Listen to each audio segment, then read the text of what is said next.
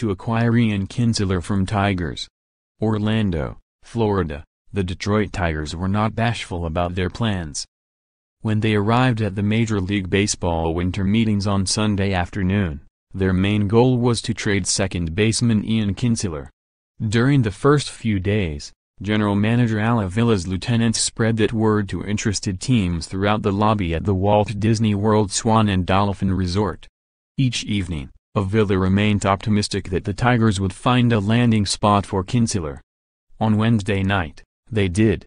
The team has agreed to trade the veteran second baseman to the Los Angeles Angels, according to Ken Rosenthal of The Athletic.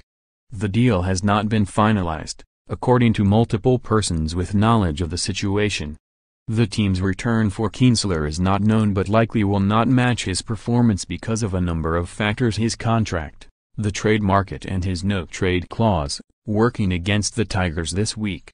Combined, they gave Avila little leverage in negotiations. Still, the Tigers were committed to moving Kinsler as part of the next step of their rebuilding process.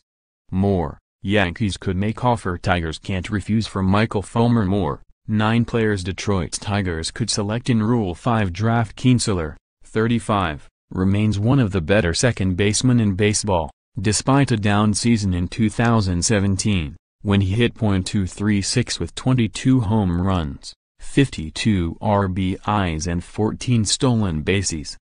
Over his 12-year career, he has been a consistent player both offensively and defensively, hitting .273 with 234 home runs and 225 stolen bases.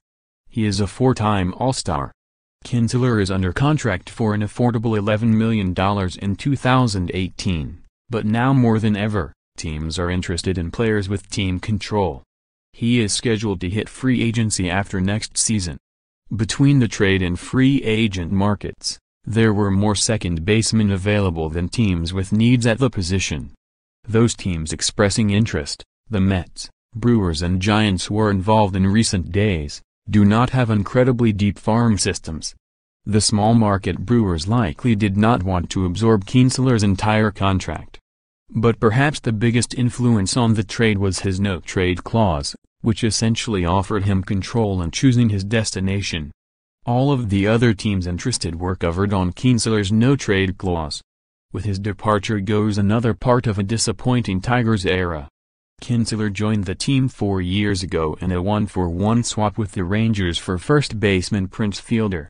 In 4 seasons in Detroit, he was solid at second base, a consummate professional who impacted the team's play in many ways. But despite coming out well ahead in the deal, Fielder played just parts of 3 seasons for the Rangers due to a neck injury. The Tigers were only able to piece together one postseason berth in his time with the team.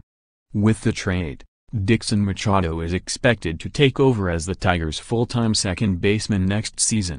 Contact Anthony Fennick, @freepress.com. Follow him on Twitter @AnthonyFennick.